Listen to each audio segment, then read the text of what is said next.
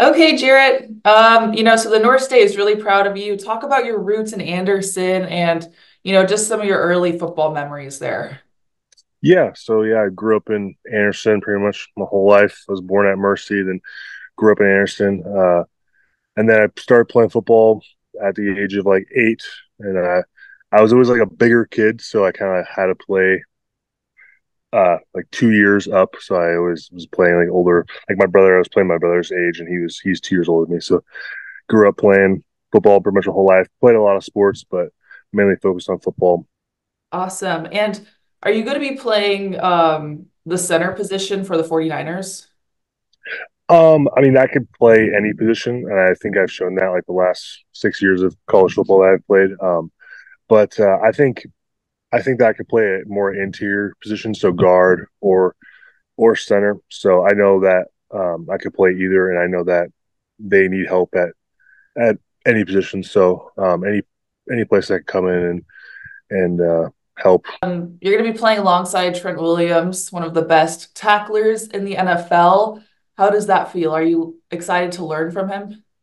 Yeah, no, excited to learn from all the old veterans, all the old guys that have showed that they could play uh, at the highest level that they can, and just see what makes them so great, and just learn from them and try to imitate them.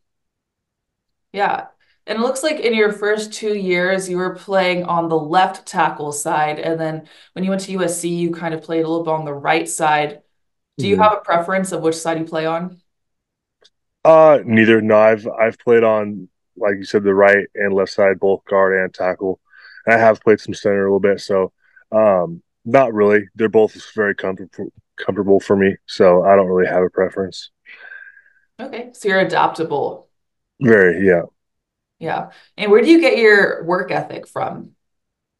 I'd say just my parents. I mean, my dad owns his own automotive shop, so I grew up working on cars. And then my mom is a school bus driver, so more of a blue collared family. So I just grew up, knew how to work hard from a young age, knew like how to make money, how to do things the right way, that type of thing. Okay. And you're going from playing in the college to now the biggest league in the world. What are some things you're doing to prepare mentally and physically for that?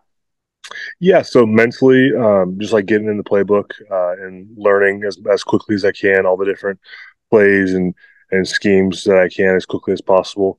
And then physically, I mean, I think that the last 6 years I've been working towards this goal anyway. So I just continue to develop physically, always get bigger, stronger, faster, that type of thing. Yeah, and the Niners have been a really good team these past couple of years, and Kyle Shanahan has been really innovative offensively in playmaking. Are you excited to be working with him as well? Yeah, super excited. Yeah, no, he's one of the greatest coaches in the league right now, and no, I think that it would be great to get under his wing and learn from him and Coach Forrester, to the offensive line coach, and all the coaches really. What's your advice to them if there was another Anderson High School football player who wants to be like you one day? Yeah, just like going back to the hard working thing and finding finding out what you want to do in life and being super dedicated towards it. If that's it could be anything. It could be school, it could be sports, it could be any sport. So just be dedicated to it and work hard for your dreams. Is there anything you want to say to everybody in the North State before you go? Um, I don't know. I just want to say thank you for all the support that you guys given me. And I think I'm number 62, so look out for number 62 on the football field. So Yes. Okay, cool. Thank you yeah, so much. We'll be looking out yeah. for you and we'll be Uh, cheering for you.